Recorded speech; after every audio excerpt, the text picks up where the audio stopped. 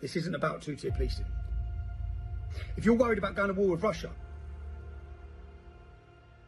if you're worried about the conscripting British public to fight their bullshit globalist wars, it's 2024, you can't get a dentist appointment, you can't get a doctor's appointment. You can't turn your heating on, yet they're filling every five-star hotel with migrants who they know nothing about. Nothing at all about. If any of these points are frustrating you, you will see on June the 1st that we want to cover every one of them. It all aligns and joins together as their totalitarian state. If you're fed up with immigration, what, 750,000 people last year, which is why your housing prices are going up, which is why your rent's going up, which is why everything's going up, yeah? They need to close the borders.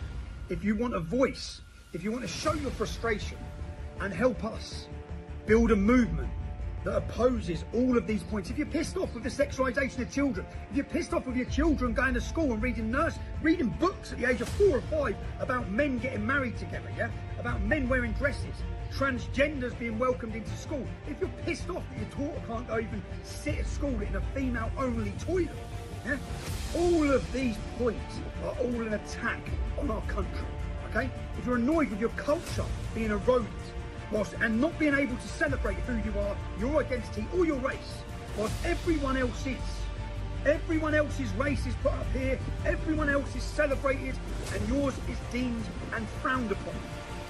There are so many reasons to get out on June the 1st. If you don't want to be a slave, if you don't want your democratic rights taken by globalist corporations, or the WHO, or the World Economic Forum, as our politicians hand over that power, they plan to hand it all over. Yeah? You're pissed off with getting told when they went through the COVID lockdowns, with them forcing vaccines, every single doctor that they put on your TV lied to you, all being paid by Big Pharma. Yeah? Your politicians, their job is to protect us. It's to warn us. They've done the total opposite. They done what the people pushing and funding them wanted them to. They started experimental vaccines into your arms, and since then they've hidden the effects of that. Okay, all of these points, there's so many points. There's so much wrong that's happened. There's so much we need to cover, yeah? And there's so many people who need a voice. And a movement that challenges these lies, that challenges the destruction of our culture and our nation. June the 1st, make your plans, be there in London, okay? Be there in London. Stand as part of a movement. You'll feel the power, trust me. Come along, you'll feel at home. You'll feel with your brothers and your sisters, you'll join together. What is a revolution? A revolution is fought by determined people who want change. How determined are you? We need change. We don't want change. If we don't get change, the country your children are going to grow up in is going to look nothing like the one you grew up in, okay? We're going to be a minority in every town and city.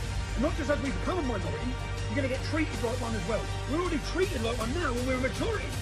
Imagine how bad it's going to be. The time is now. There's never been a moment like this. We either do it now, we build a movement now, we oppose them now, and we stop it now, or your children are becoming slaves, okay? Second-rate slaves in your own country with 1,000 years of Christian history disappeared in a generation due to pure cowardice.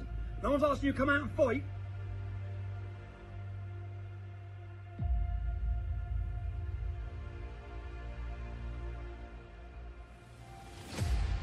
Thousands and thousands of British patriots came to London, Westminster, held a rally, peaceful, democratic, pro-freedom, united.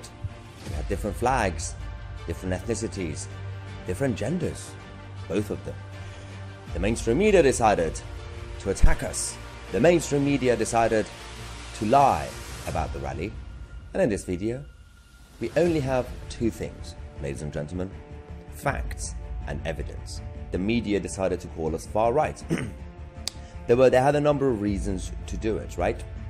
Let's talk about Sky News.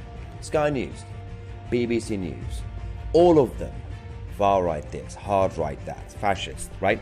All that. Far right activist Tom Robinson organised a demonstration in central London, blah, blah, blah. We had hundreds and hundreds of non-white people. Well, overall non-white, we had thousands. But hundreds of, for example, the black British community who were there, proudly and happily and united, with no issues. But then they said, yeah, fine, but you guys are xenophobic, don't like different countries. We had the Iranian flags, American flags, all the others. And then they said, this is basically EDL, the English Defence League. We had the Welsh flags, the Scottish flags. We in fact also had the Republic of Ireland flag. It's absolutely fascinating. And of course the Union flag to show the unity of this kingdom as a family. So these are the facts that we have for the mainstream media. We don't have to prove anything to them. A lot of people didn't want to turn up. They were still scared, thinking this could be football hooligans, right? But they saw it was just full of families and middle-aged women. Hamid Beheshti, the British-Iranian journalist who was born in Iran, he said, the rise of thousands of British patriots in London to save their country from Islamism, fascism and terrorism. It is so great to see that our fellow British patriots have acknowledged the existential threat of extremism, Islamism and fascism and its spread in the country and have stepped into the battlefield to fight against it.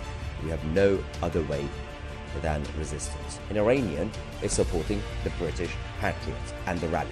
Metropolitan Police, TTC-TV, confirmed that, to be honest, this is exactly what they said, to be honest, we were told to expect trouble at the rally. There were two incidents of two people being taken away by the police and then they were released afterwards because there was always one or two who caused trouble anyway, and there wasn't really full trouble anyway.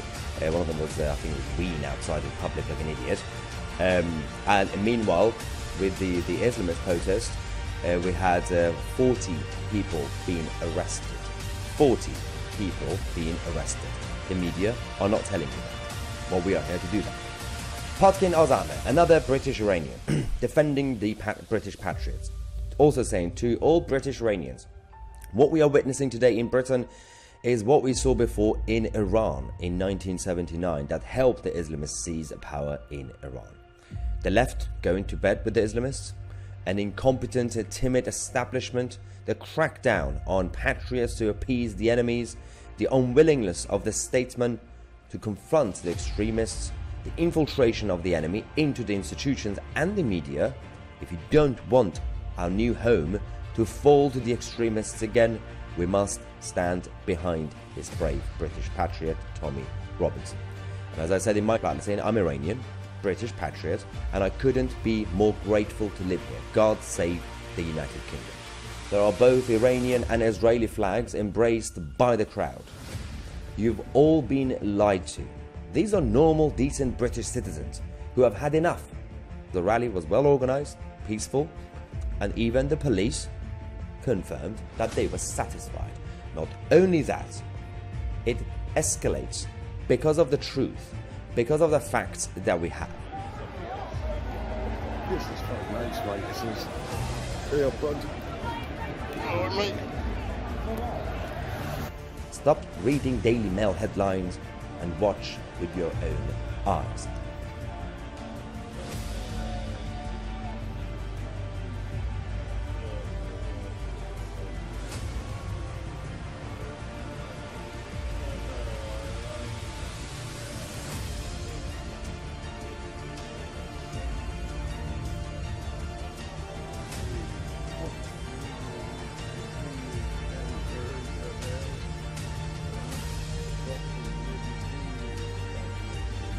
This is your brothers, this is your sisters, you need to get to know each other. We are the people that will stand together. We're going to build a community across this country. We must protect our right to speak above all other rights. Our health service, our hotels and anything. To anyone as long as they are British. I'm sick of it. Nobody had any issues. We had the Iranian flags, the Israeli flags, the Irish flags, the American flags. Everybody was together. While the actual extremists and intolerant fascists were doing a protest on Whitehall, and they only were able to get about 25 to 30 people turning up. We won. But this is just the beginning, ladies and gentlemen. 28th of July, next gathering. A lot of you still felt uncomfortable, probably concerned and scared. Some people don't turn up. But now they've seen what happened. It's time to feel comfortable. I know that the Brits Anglo-Saxons, they're not revolutionary people. They're not like the French or the Arabs, not troublemakers. Resistance towards authority, but democratic. So you would like to turn up at events that you would feel comfortable at. If I say I'm organising some sort of a protest where we're going to burn cars, you're not going to turn up, I know. But this time it proved it. This is just the beginning. 27th of July. Next one. Don't forget.